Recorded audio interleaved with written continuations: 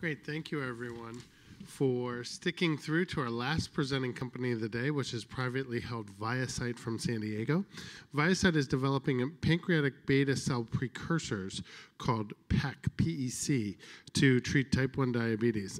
And today, the standard of care is islet cell transplantation, but the procedure has unacceptable failure rates and requires lifelong immunosuppression. So here to discuss the ViaCyte story is Mark Zimmerman, Vice President of Strategy and Business Development. Mark, thanks for joining us. So, Mark, maybe you can start us out by describing your lead product, which is called VC01 or PEC-Encap. And you can kind of give us a sense of what exactly that is. Sure. So this is on, right? Okay. Well, thanks a lot first for the opportunity to present today to ARM and Ted. It's good to see you. I've got a couple of slides. Our lead product, to your point, is called PEC-Encap. And its lead, this slide was shown just previously, a very similar slide with respect to your points around islet transplantation. And the bottom line is there is a predicate procedure. And that's the good news, I think, for the space. The challenge, though, is we need a scalable source of cells. We need a product that has a reasonable cost of goods. And then also, like you mentioned, immunosuppression. So this slide highlights essentially the product that we're developing. We start with an embryonic stem cell line called CYT49. It has all the advantages of any pluripotent cell, which means it's unlimited scalability. The middle graphic speaks to the differentiation process and a stepwise differentiation process where every 2 or 3 days we add reagents to the media to convert an ES cell down a pancreatic lineage. We develop pancreatic precursor cells, that's PEC-01, and those cells are fated to become, they're about 80% of the way towards an insulin-producing cells. They're fated to become endocrine.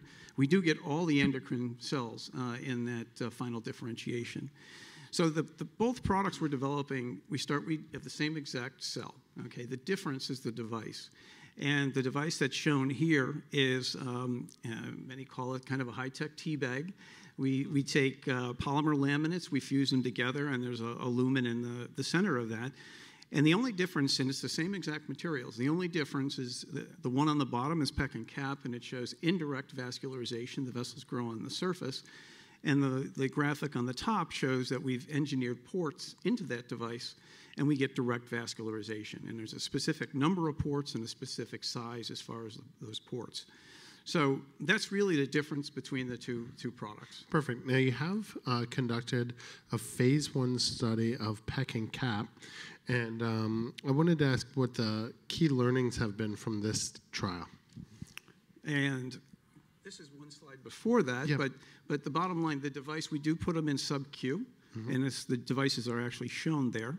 And then it takes about 2 months to 3 months, we get very significant amounts of insulin and C-peptide.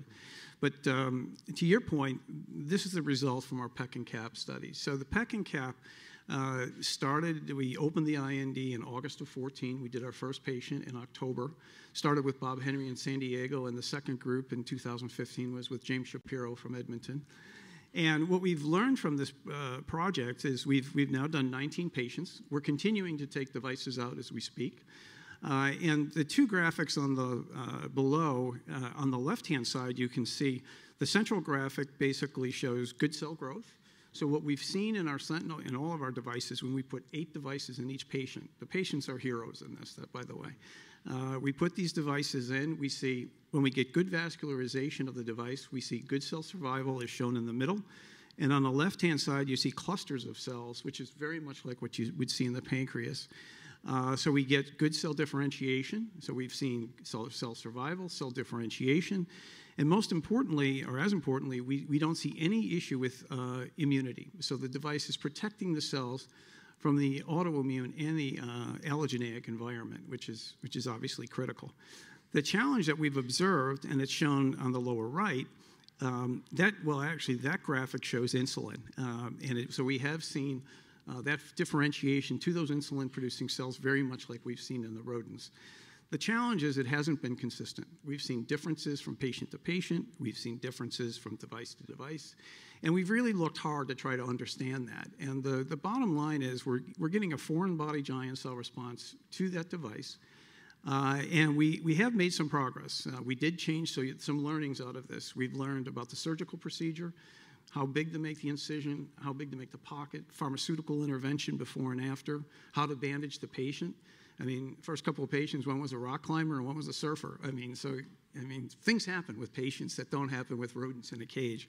So, there's been a lot of clinical learnings, and we've seen improvements, but we still don't see the consistency we'd like. So what we did, and this really speaks to it, we partnered with Gore. We just announced a couple of weeks ago a partnership with WL Gore. One of the components in the device, the perm selective membrane, is Teflon, EPTFE. And Gore has spent 60 years. They are the leaders in the space. Half of their business is in medical devices. They lead in vascular grafts. So they've done 40 years worth of work with respect to trying to understand the surfaces, how to manipulate those surfaces, whether it's structure, chemistry, whatever the case may be. We actually started this back in J&J when I was there, and it was really not a formal relationship, but we brought that through as we did a deal with ViaCyte, and we just announced a more formal relationship with Gore a couple weeks ago. Great. So I think what you're telling me too is that with the PEC-Encap, at least at this point, you'll be really focusing more on the PEC-Direct program. So maybe we can kind of pick that back up and talk about sort of how that moves towards the clinic. So what was happening while the clinical trial was ongoing, the ViaCyte team had been engineering this device with the ports. And when they saw the results, especially in a very specific animal model, and there are significant differences from animal model to animal model, we found one animal model where we had a fibrous tissue response, a very robust response, but by putting the pores in, we've got that direct vascularization. So to me, coming from a big company, to see a company with foundational clinical learnings, do preclinical work, do the GLP study, go to the FDA, and right now we're in discussions right now, could potentially start the trial within the next couple months. That's all happened in the last year. So a very strong pivot to PEC-Direct. It's targeted for 10% of the type 1s they're called either brittle or hypo-unaware. They have severe hypo events. So we're targeting, this does need immune suppression. So in this case, it would be like an Edmonton type product, but we think that's a large unmet need. So really an improvement over the islet cell transplant. Maybe you can take us back to that slide that goes through that market opportunity and tell us just a little bit more about that. Where was was that one of the first slides? Yeah, I think it was earlier. Let's see if we go back a little more. Okay. 2 more. There it is. Okay. Yeah, so that 10% of, so when type 1s, and they're often diagnosed as children, so it's not unusual for people to have diabetes for decades. After about 10 to 15 years, people start to either suffer from hypo-unawareness or they have severe hypo events, which means they need some help. And or they have severe glycemic lability. And, that was addressed. It didn't come up for whatever reason, but there's a picture here. If you look at that one graph in the middle, you can see those gyrations.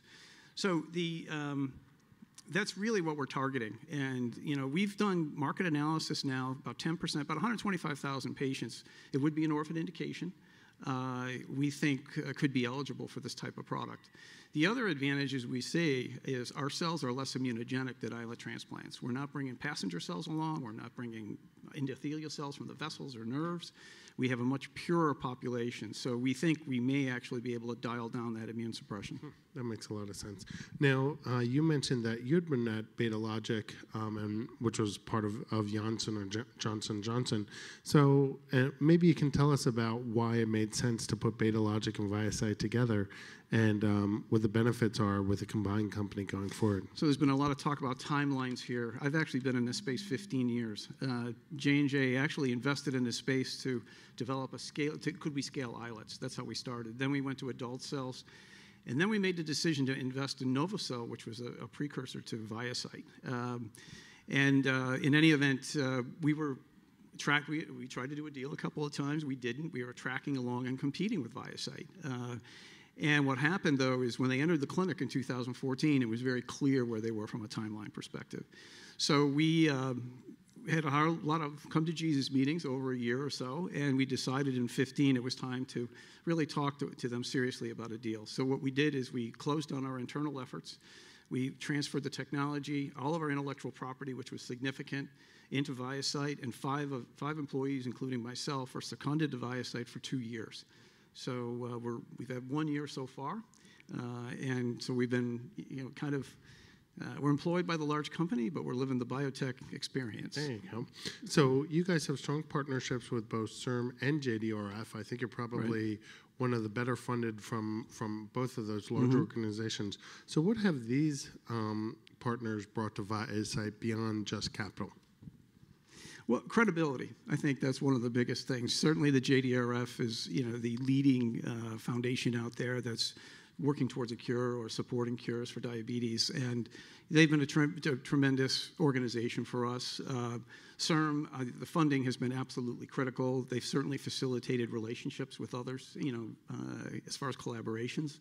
So, they've just been both, I think, really good partners for us over the course of really the last 10 years.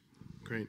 And the last question that I have, we've been talking about the regulatory change, 21st Century Cures Act. How have your interactions with the FDA gone, both around PEC-Encap, but now also with a pivot towards PEC-Direct? I would echo, I think you've heard a consistent message that the agency has been very engaging and supportive and appreciates that this is a new space. We are developing a full, combination product. It's a biologic and a Class 3 device. So, there's some new learnings for everybody here. We've had a great experience with PEC-Direct. We're looking at potentially an orphan indication, breakthrough designation, maybe RMAT designation. Those are all things we're going to look at as from a timeline perspective. I want to show you that at the end because I think that's one of the key takeaways here. We're poised right now to enter the clinic. Like I said, in the next month or so, this highlights our plan is to do 3 patients in a safety trial with PEC-Direct and start a second cohort of 36 patients.